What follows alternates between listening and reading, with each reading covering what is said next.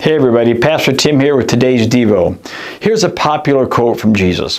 Do not judge others, and you will not be judged, for you will be treated as you treat others. The standard you use in judging is the standard by which you will be judged. You know what?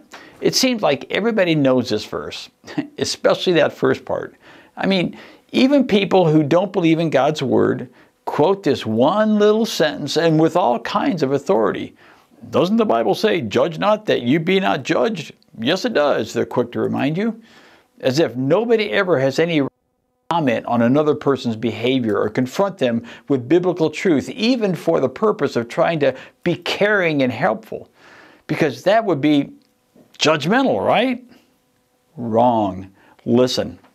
Part of being authentic as believers is admitting we're still in process. These words of Jesus don't give a categorical ban on evaluating people's actions. Instead, the context makes it clear. He was talking about the double standard where we expect behavior from others that we don't expect from ourselves.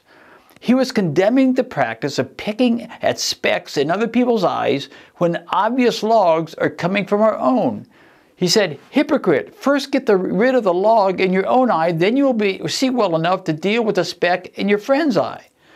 But he wasn't saying we can't make discerning judgments based on others' actions. We just need to be sure that ours is the first person whose actions we're judging. Actually, a person's actions are among the few things we can judge. Jesus said in Luke 6:44, each tree is known by its own fruit. So, here are some things the Bible says we have no business judging. Number one, motives. We can never really know why people do what they do. Only God knows the heart. We don't even fully know our own hearts, much less somebody else's. Paul, in fact, warned us. So don't make any judgments about anyone ahead of time before the Lord returns. For he will bring our darkest secrets to light and will reveal our private motives. Then God will give to each one whatever praise is due.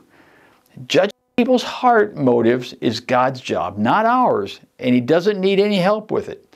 The second is appearances. We also can't make accurate judgments of people based on things like clothes they wear, the cars they drive, their jobs, or where they live. As God told Samuel, man looks on the outward appearance, but the Lord looks on the heart. 1 Samuel 16:7. Number three, harsh judgments. Even when we do not need to make a judgment call on someone's actions, our desire shouldn't be to bring the hammer down. Paul says that we all stand before the seat of God, Romans 14:10.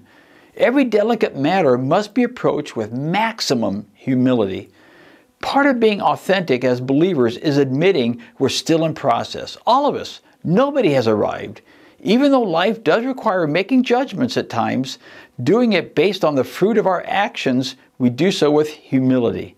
The life you spend the most time judging should be yours, always remembering that with the judgment you pronounce, you will be judged, and with the measure you use, it will be measured to you. Be real about your own sin will temper the tone you take with others. That's what I have for you today. It's Pastor out.